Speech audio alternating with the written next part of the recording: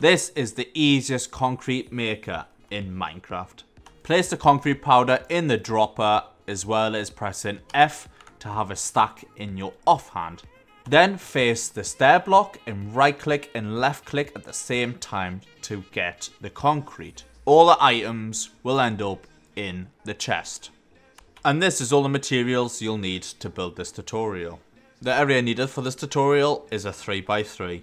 Place down a double chest and a hopper on top of that double chest. Place solid blocks around this hopper just above the chest, leave it empty. So it looks something like this. Place the stair block 1 block away from the hopper and surround it with blocks. When you come to this block here, what you want to do is just place an empty sign. Place a temporary block here with an upside down dropper and right next to it a observer facing downwards. Now you can get rid of this temporary block here.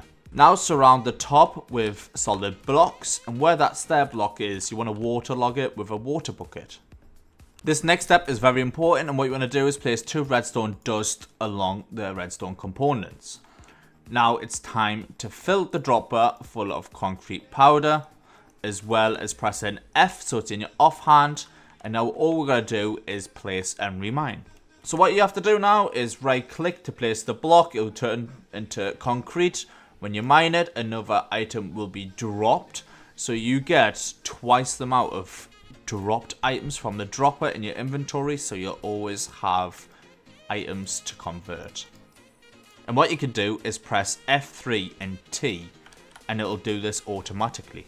If you did enjoy this tutorial, be sure to smash that like button and subscribe for more tutorials like this in the future. And I'll see you in the next one. Peace.